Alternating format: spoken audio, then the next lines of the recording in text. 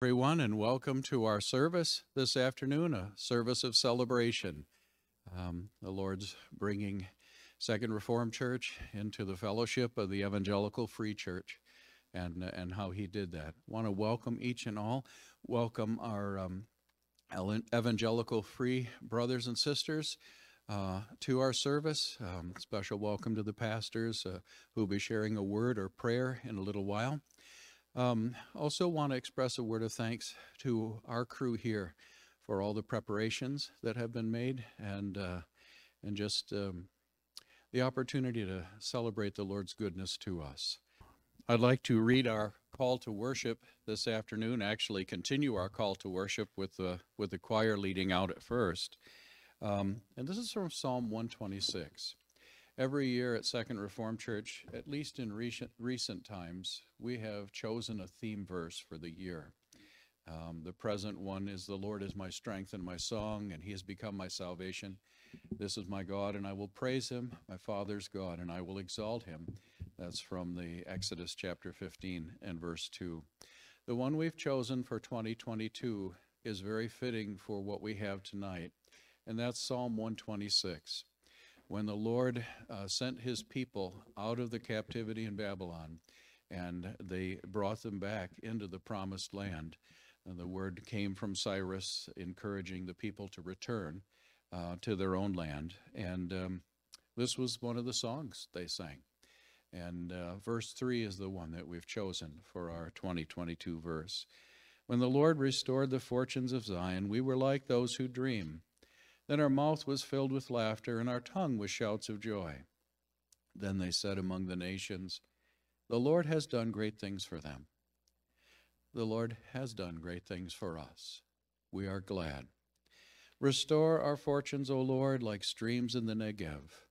Those who sow in tears shall reap with shouts of joy. He who goes out weeping, bearing the seed for sowing, shall come home with shouts of joy, bringing his sheaves with him. And when we consider the history of our congregation, looking over that long history, the Lord indeed has done great things for us, and we are glad. And this recent chapter of the Lord's mercies and guidance, bringing us into the Evangelical Free Church, is part of those great things that he's done, and we are glad. Amen. Well, if you hear a whistle back there, it's not the grandchild who I thought it was that playing it. So I've been asked to give a bit of a history of how we have come to this place. But before I do that, I want to just give special thanks to you, Carrie Doyle, for all of your ministry and help to us through these many months. He is a paraclete. That's different than a parakeet. A paraclete is someone who comes alongside and helps. And you were that way from the very beginning. And we thank God for you and for your help, all your help, and for your help this weekend as well. I also want to thank Pastor Matt. He will be giving us the charge, if you will, of our responsibility in a little bit. But we had to submit a constitution and also bylaws to him, and he faithfully went through them very thoroughly. We make fun of him, but it needed to be done. And you put in all the time and you made the suggestions, and we're grateful. There's a difference with someone critiquing that wants you to succeed and someone criticizing to tear you down. He was critiquing because he wanted to help us succeed, and we're grateful for that. And also for the prayers of all our other EFCA brothers and sisters with this. Also a word of thanks to our consistory and committee and all the folks who have been praying. This is not the conclusion, but a celebration of a change in our journey. For some 20 years, perhaps 25 years, we had been watching the Reformed Church in America, our then denomination, because there were developments that were disturbing. There have been for years.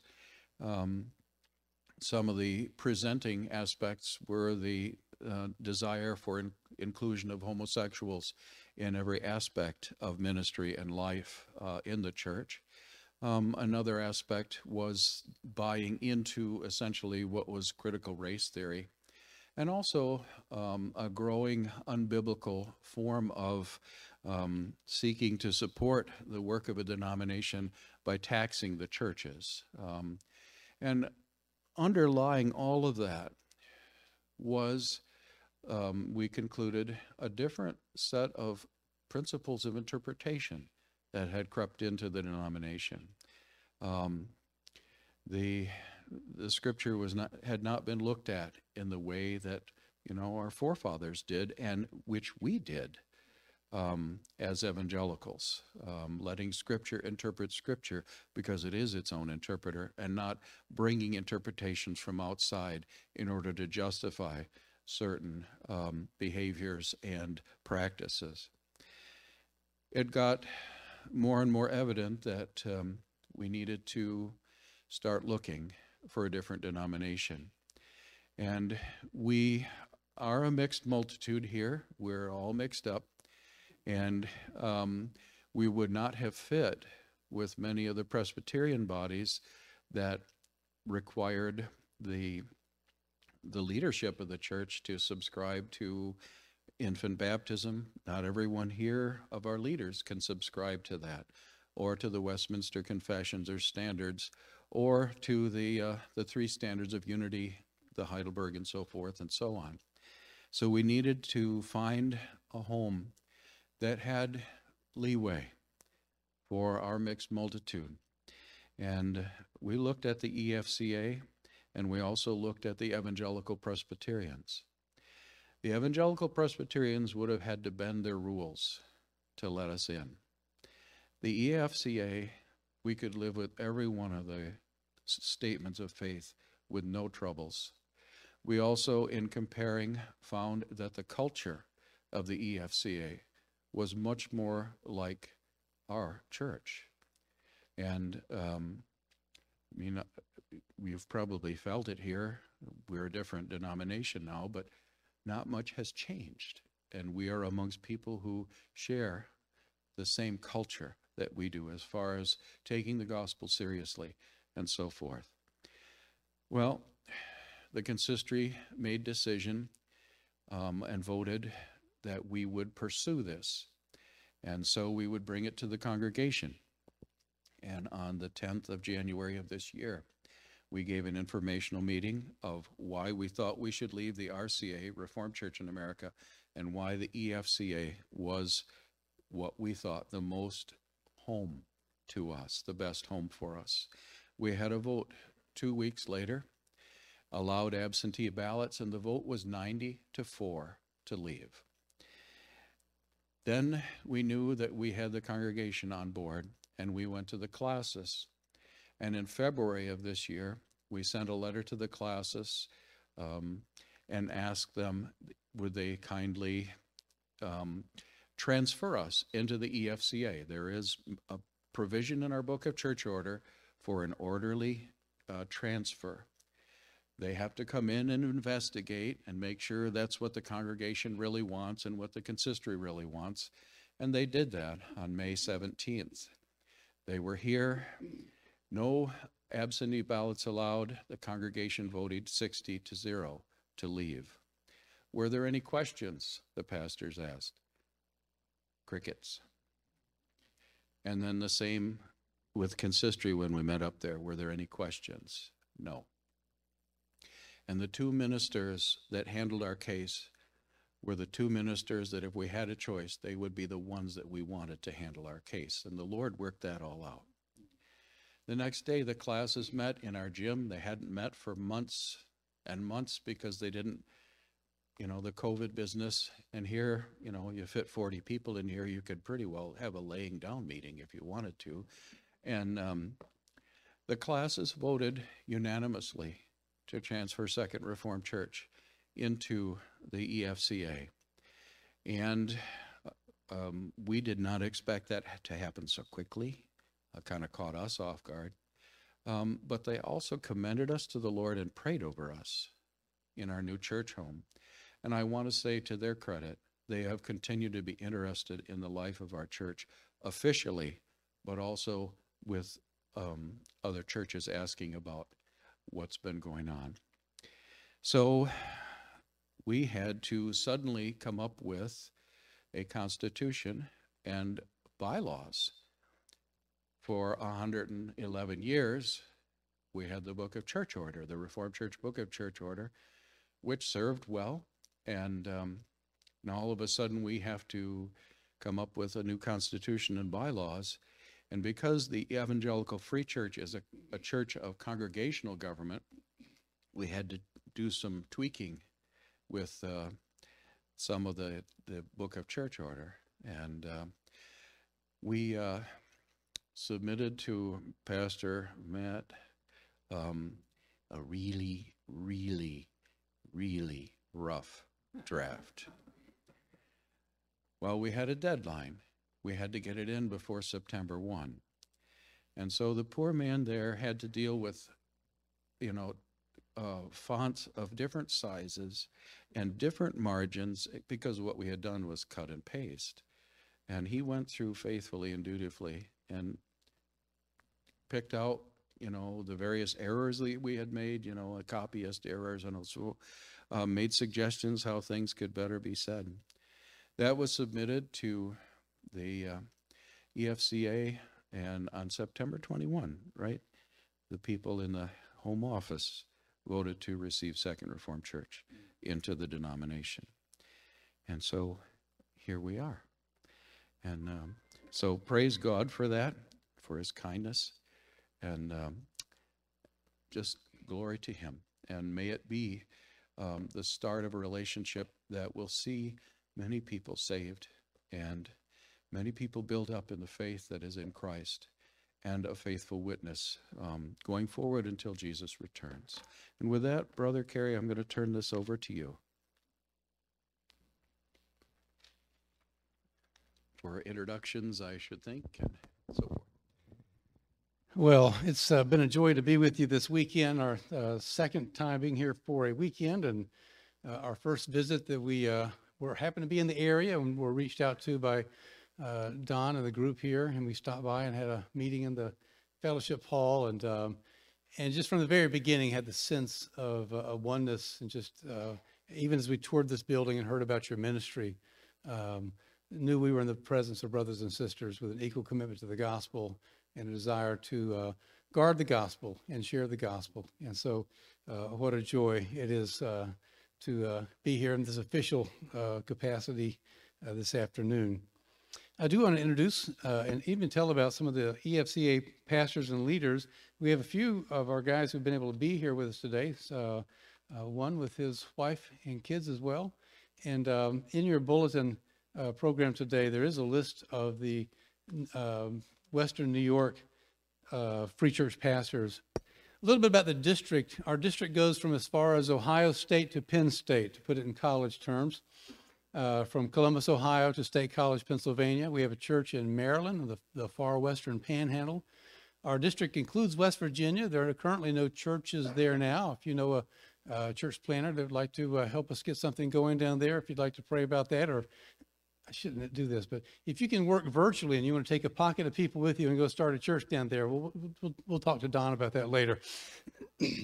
Tell a church, that's it.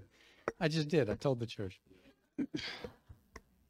It's been a fun weekend, people. Pray for poor Judy. She's had it coming and going. Yeah, she can. No one needs to ever pray for Judy about these matters. Am I getting too comfortable here? No. I told you I felt at home. My wife's not here, so again, pray. We have churches in Western New York. Pastor Jason Trapeau is just outside of Buffalo. He sends his greetings. I don't think he was able to be here unless he changed. Stand up, Jason. We'll see you, but I don't think so. Doug and Donna Marshall are up. They live just outside of Pulaski. He actually pastors two churches and is a teacher's aide. He's tri-vocational.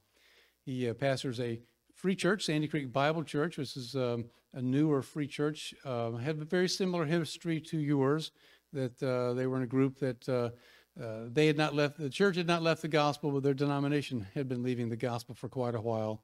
And so they joined the Free Church. Pastor Doug and Donna send their greetings. She was sick this last week, and then they have a schedule conflict that he regretted greatly. He could not be here. I'm going to skip down to our other absentee ballots before we introduce. I don't hear Tom and Chaz, so they must not be here. Tom and Charles Mortori serve at the Well in Rochester, and they are Rochester natives. They are indigenous ministers. They are from serving where they are from in one of our churches there, and we are very thankful for their ministry. Pastor Matt actually was able to preach for Pastor Tom this morning, and we met there last night for a pastor's party. Brian Rathbun has a historic connection that is just absolutely wonderful. He was actually on staff here way back in the day, 1830. What were the dates on that again, brother?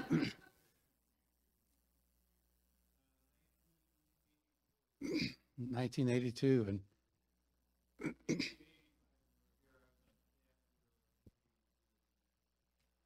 and then left here to go to Trinity Evangelical Divinity School, our seminary, where Jim went to school with Matt Mitchell. They knew each other there.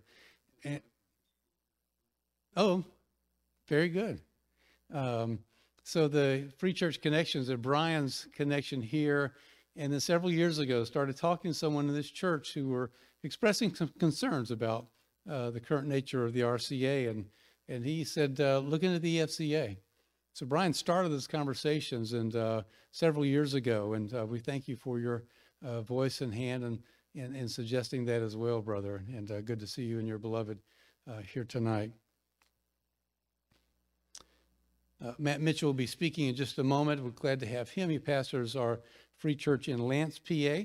He is the head of our Credentials and Constitution Board, and very thankful. He helps lead a group of men who do fine-tooth constitutions, those kind of things, but more than anything, assist in helping men move into ordinations or licensing.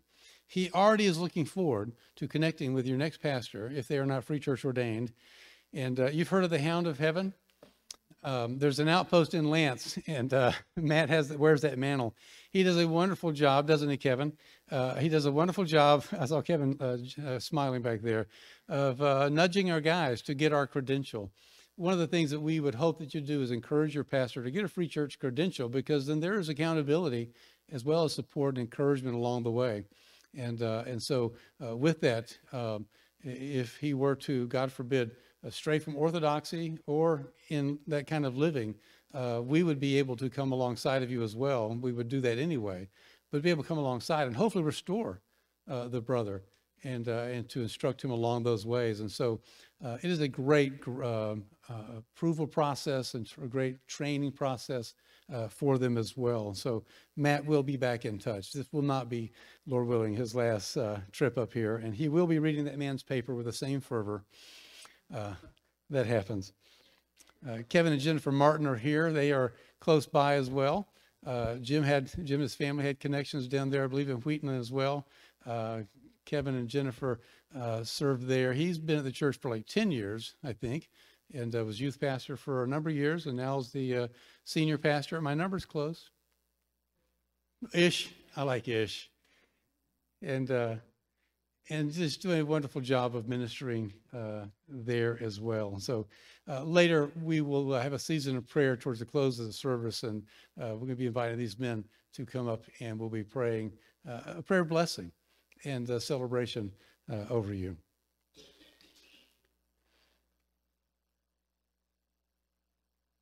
Oh, there is one other Free Church pastor here I failed to recognize, and that's Don White.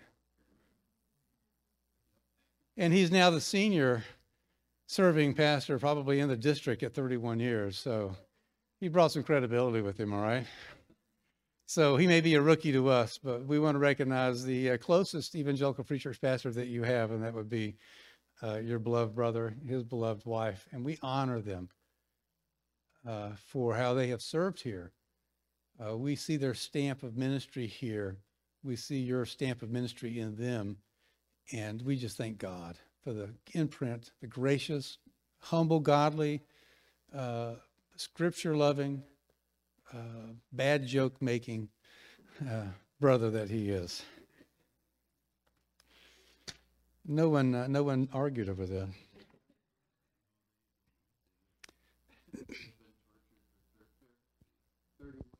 31 years. Very good. I think I'm going to make an introduction, or were you going to do that? Matt Mitchell does serve at the Free Church in Lance. He serves on national boards with the Free Church. He helps edit articles that come into the Free Church that are on the national page, functionally our magazine now, our electronic magazine. Matt actually has written a book called Resisting Gossip.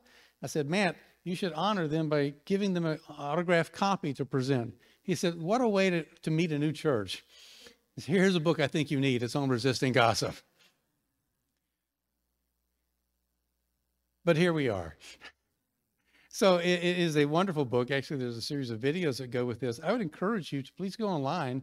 You can, I think there's a downloadable study guide as well with this. It's actually been translated into 5 languages now, and has been a blessing to churches literally now around the world. A very accessible book, very wonderful, necessary book.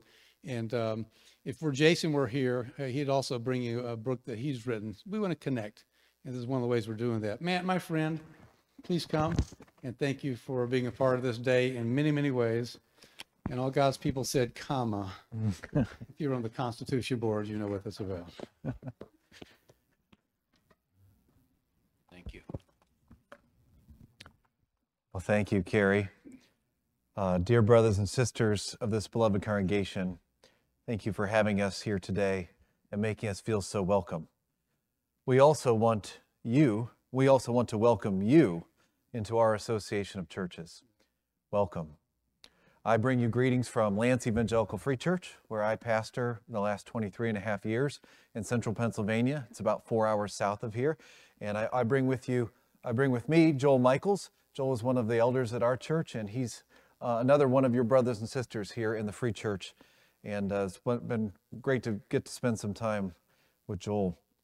The Evangelical Free Church of America is pleased to receive you as an autonomous yet interlocking, interdependent member of our association, so that today we are here to say, welcome to the family.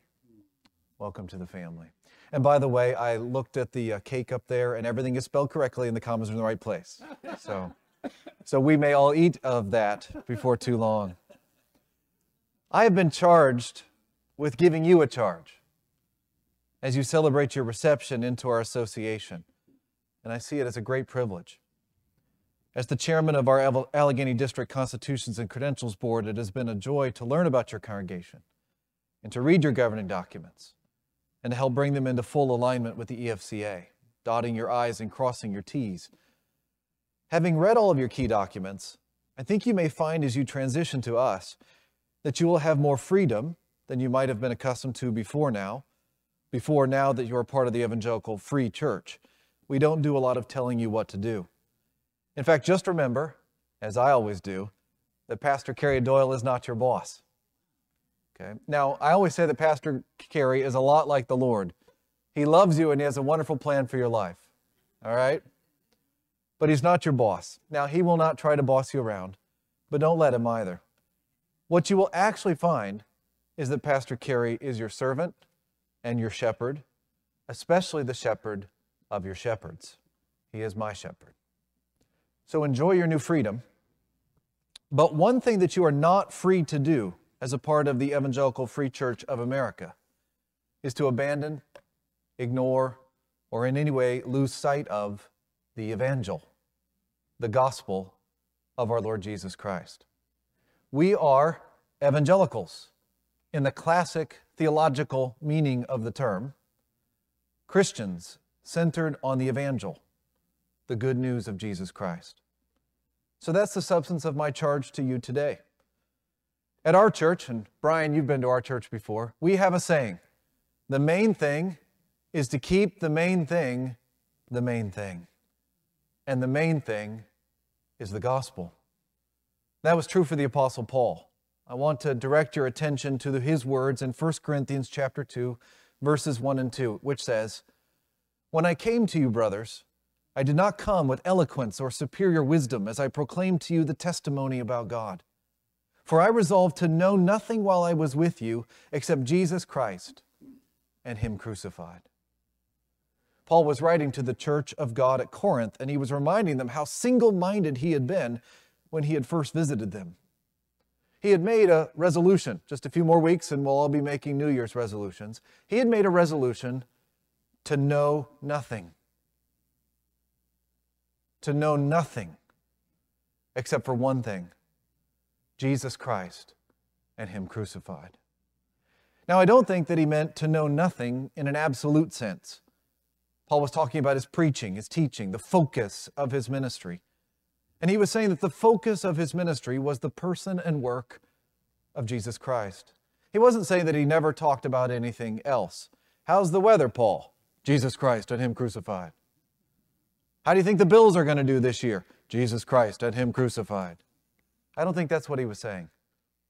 He was talking about the center of his life and ministry. The one thing, the main thing, the central thing, about how everything revolves around Jesus Christ. And it wasn't a new resolution for him either. It's not like this was something that new that Paul was trying in Corinth that he hadn't done everywhere else. Just like it isn't new for Second Reformed Church. The gospel has been the focus of, I call you 2RC. Do you call yourselves SRC or? Okay, I call you 2RC.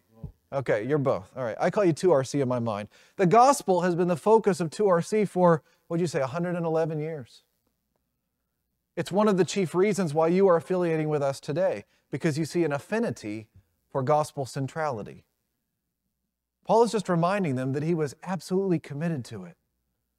This was the root at the bottom of everything that he was and did. If you didn't get this about him, you didn't get him. This was the main thing. And the main thing is to keep the main thing the main thing. Which was the opposite of what the world was saying. It was the opposite of what they all expected. Listen again to verse 1. "When I came to you, brothers, I did not come with eloquence or superior wisdom as I proclaimed to you the testimony about God."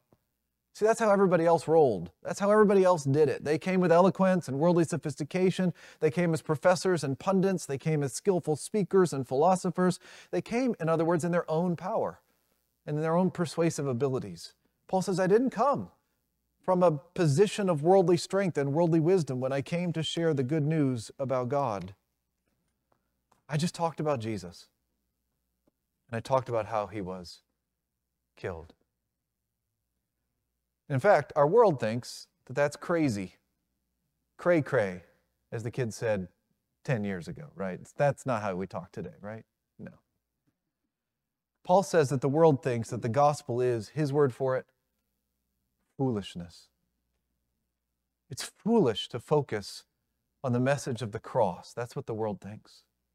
That's ridiculous. Now, if the gospel's not true, then they're right. We are wasting our time here this afternoon. But if it is true, then it's wiser than man's wisdom and stronger than man's strength. I believe the world should think that this church is just a little bit crazy too. We want the world to admire us and think well of us as Christians, live in such a way that the world sits up and takes notice. Sure. But Paul says that we will actually be despised and laughed at for what we center our lives around. The world may respect our love and service if we're loving servants, but if they're paying any attention, they will probably think that we're at least a little bit crazy. Because if we are fools, we are to be fools for Christ. If we're to be seen as crazy, let us be crazy for Christ.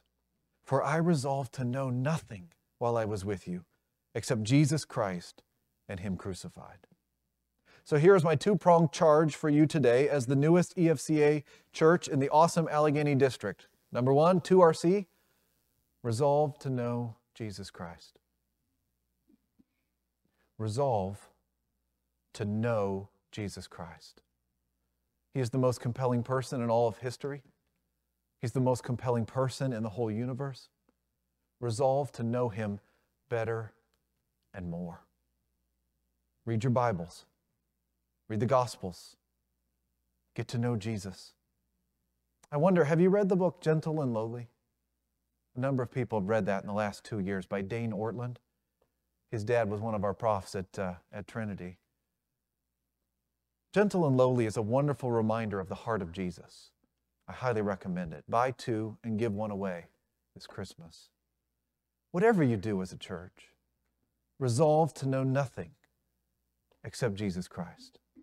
That is to say, how everything relates to Jesus Christ. It doesn't mean we're not supposed to know other things. It means that we have to know how everything relates to Him. That's what all of our songs were about this afternoon. Everything this church should relate to your resolution to know Jesus Christ, to make knowing Him the main thing. He is so worth knowing. He is, as your choir sang, indescribably good.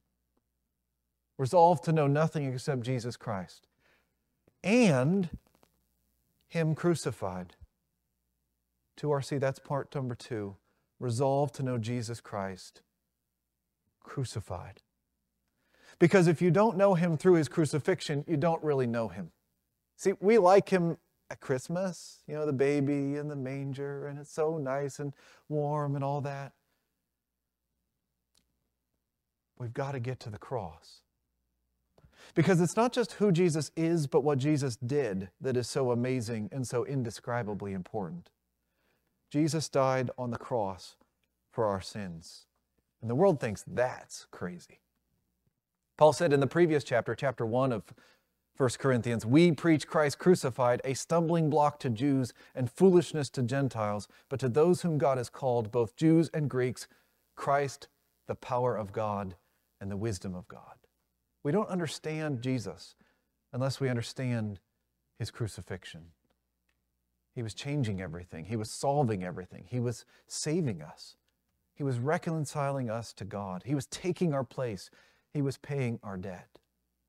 In the EFCA, we don't believe that Jesus was just a great teacher or a moral example.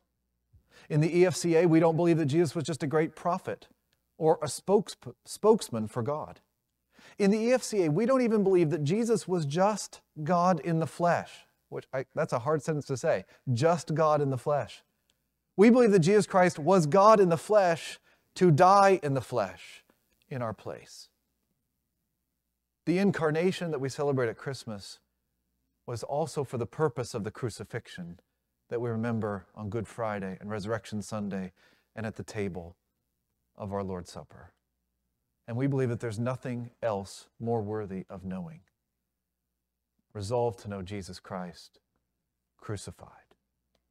Because that's the Evangel. That's the gospel we're called to share with the world and with our local communities. I love your slogan here, reflecting the light of Christ to our community. Carrie has brought me one of your mugs. I've got it sitting on my desk in my office when I pray for you. My charge to you, 2RC, is as a vital part of the EFCA. Keep it up.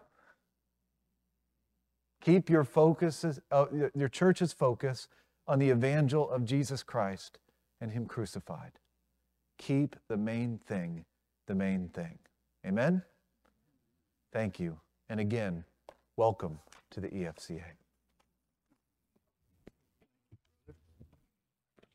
Thank you.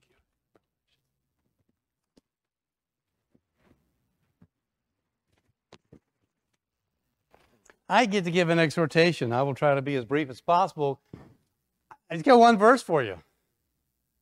Therefore, my beloved brothers and sisters, be steadfast, immovable, always abounding in the work of the Lord, knowing your labor is not in vain in the Lord. Amen? I thought, that's a great verse. I'm going to do it again. In fact, if you have your bulletin there, your program, could you read that with me out loud together? It's just page 3, I guess that would be. 1 Corinthians 15, 58. Paul has written a long chapter about the confidence we can have in the resurrection of Jesus. If Jesus is dead, we're the biggest idiots on the block, on a big block. We're wasting our time. You're wasting your life. You're wasting your talents. If Jesus is dead, there's just no point in this. But he is alive. He died for our sins according to the Scripture. He was buried according to the Scriptures. He was raised from the dead. He was seen by hundreds of people, some of who were still alive when Paul wrote this. In other words, go ask them. If you don't believe me, there's hundreds you could ask. He said, so we have this confidence that he is alive. We have a dogged confidence in the resurrection of Jesus, because otherwise we're men and women to be pitied. We are fools. But we have this confidence, and we will have life again as well. And because of that, Paul can write this verse that let's read together. Therefore, my beloved brothers, be steadfast, immovable, always abounding in the work of the Lord, knowing that in the Lord your labor is not in vain. The gospel gives us a confidence because Jesus has been raised, that we too will be raised someday, and that lives spent for him are not wasted. Whatever you do in serving the Lord is not a waste, even if there's never a reward or acknowledgement here. God is not unjust. He sees your work for him, and he rewards it. So because the gospel gives us this dogged confidence, you should, my brothers and sisters, in this corner where God has placed you, keep serving him by serving other people. Those who know him, help them to grow to know him more. Those who don't, help them to come to know him better and better, that they'd want to call upon the name of the Lord and be saved. Keep working for him. It matters. So first it begins with being steadfast. Steadfast. This is settled in on the gospel. Not of two minds, but trusting, believing that God has, in fact, sent his Son. He died in our place. He was raised from the dead. He was seen by hundreds. He ascended to the right hand of God. He has sat down beside God, not because he was tired, but because his work was done. And until that day he comes back, whoever puts their faith in him, he gives them, he takes them from the domain of darkness, puts them in the kingdom of his beloved Son, makes them his son, their daughter, and we're his. Don't waver in the gospel.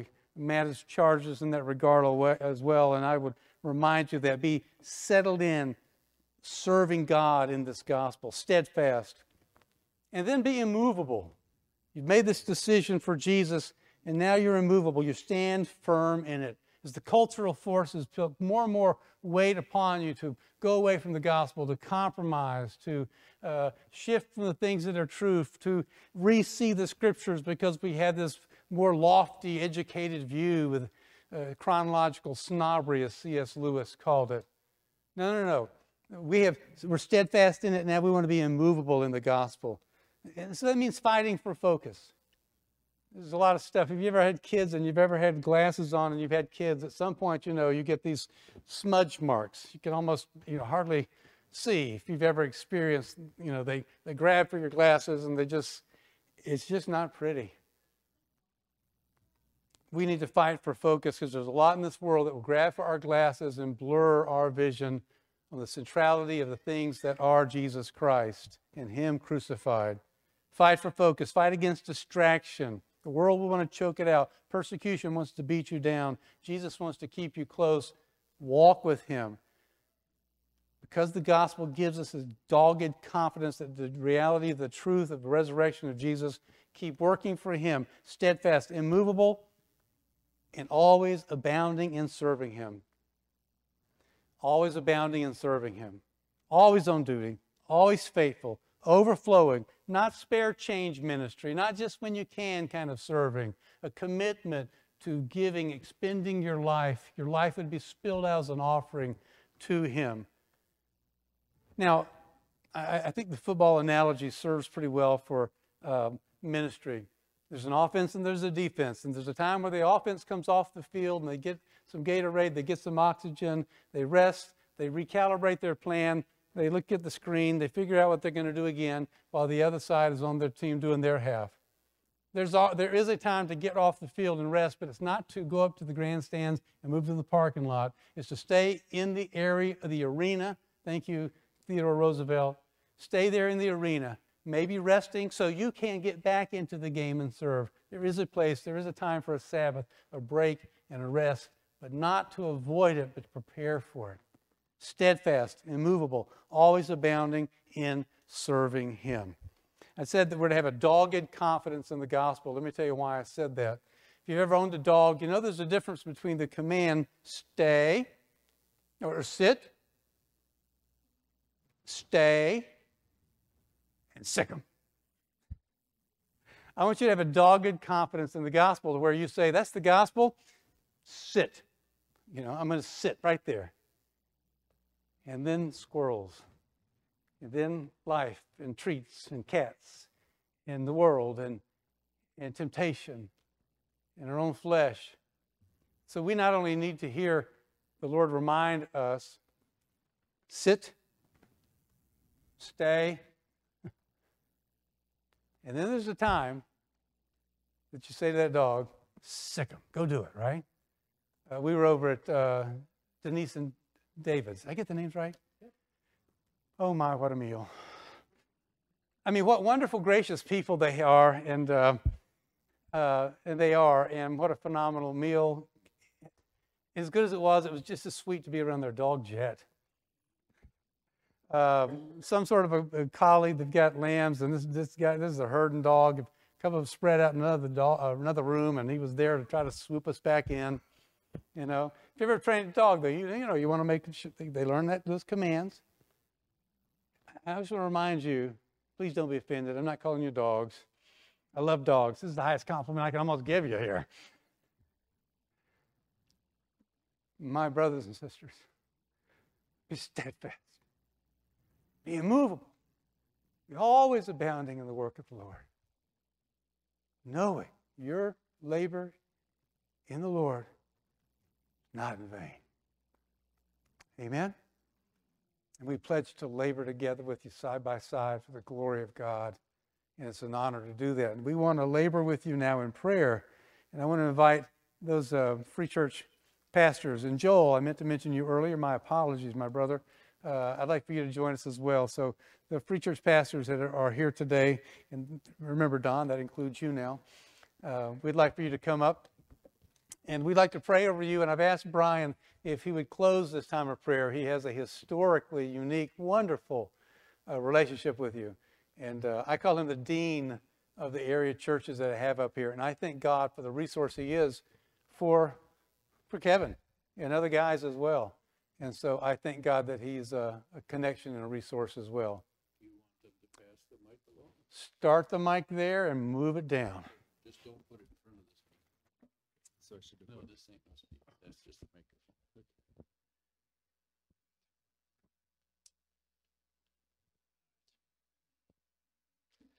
All right, let us pray. Lord God, we give you praise. We give you honor because you are in this place. You are in our hearts. You have saved us. You have redeemed us for your purposes, for your glory. And we commend this church to you, and we thank you for it. We thank you for their faithful witness to the gospel and their affirmation of the core truths in Jesus Christ. And God, we ask your blessing upon this people. We ask that you would inspire their hearts to draw deeply near to your presence. God, that they might fix their eyes on you, as Carrie just charged, that they might be steadfast and immovable, abounding in your work, serving you, focusing on your kingdom, on what you call them. So God, we ask that your Spirit would move powerfully among every person who's connected to this church. We know that you're a God who hears our prayers. We know that you're a God that is constantly working through your people. And so we ask that you would do this work for the glory of your name, for the furthering of your kingdom here in Marion and in the surrounding community. We ask this in Jesus' name. Dear Heavenly Father, we come to you this morning and we lift up this church, the Second Reformed. And as they turn this chapter and move into a new chapter, we ask for your blessing on them. Just beautiful facilities, what you've given them already, and beautiful people. And we just lift them up to you. that the focus would be on you and they move forward and always looking to you for the answers and the directions to go. And we just lift them up this morning, and we're just so thankful for them. And we thank you for bringing us to them and being able to meet them and bring them into the fold of the EFCA. And so we just thank you for that. And we just pray, once again, pray blessings on them in Jesus' name. We thank you, Lord, for this exciting season that they are in finding the next shepherd. And we commend them to you in this process. Thank you for candidates and names that's become tangible for them as they start even interviewing in this week. Give them wisdom, discretion, discernment. And we pray and trust you for that right match, for that right man that would come and serve in this place and this time. In Jesus' name. Thank you, our Father, for your faithfulness through all the generations here. Lord, we pray that you will help us to take to heart the words that we've heard, that we would know nothing among us here but Jesus Christ and him crucified, that he would be lifted up and loved and served, and that you would help us, Lord, in the midst of challenging times to be steadfast, immovable, always abounding in the work of the Lord, for as much as we know, and we pray you'll help us to remember that our work, your work in us and through us, is not in vain in the Lord. When there are high times like we've had this weekend, oftentimes there are valleys shortly thereafter, and the evil one is going to try to steal our joy. And so we pray, Lord, help us to soldier on faithfully. And, Lord, following you, giving you the praise and the glory, and holding forth the word of life, as well as holding it fast. In Jesus' name. Lord, I agree with my brothers here. I pray for 2RC. I thank you for interlocking them with us, for knitting us together as one great big family, part of a greater family, the house of the Lord, as we sang this afternoon. Thank you, Father, for this church family. I pray for blessing on them. I pray that they would sing with shouts of joy in the coming year as an EFCA church. I pray that as they go out with seed to sow, crying as they go, that they would come back with shouts of joy, bringing with them the sheaves. Lord, please bring gospel blessing on this church family in the years to come.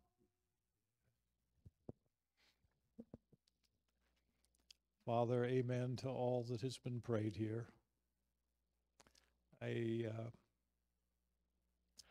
want to thank you personally for this church and the place that they played in my and Jeannie's life. They took in this young man and his wife, and they loved us and supported us, and they gave us the chance to do ministry here and to preach here for the very first time.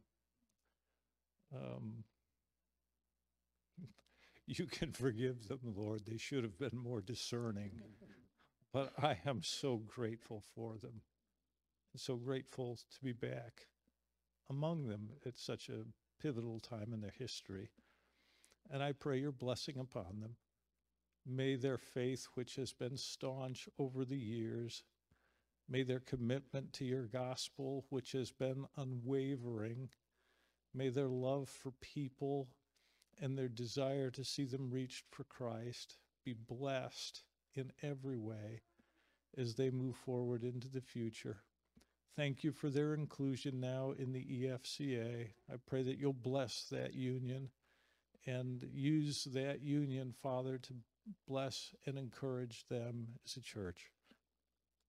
Again, I thank you for them, and I thank you for leading me here, and I thank you, Lord Jesus, for this union with the EFCA that you have put together. Again, bless them to the sake of the gospel, I pray. In Jesus' name, everyone said, amen. Thank you.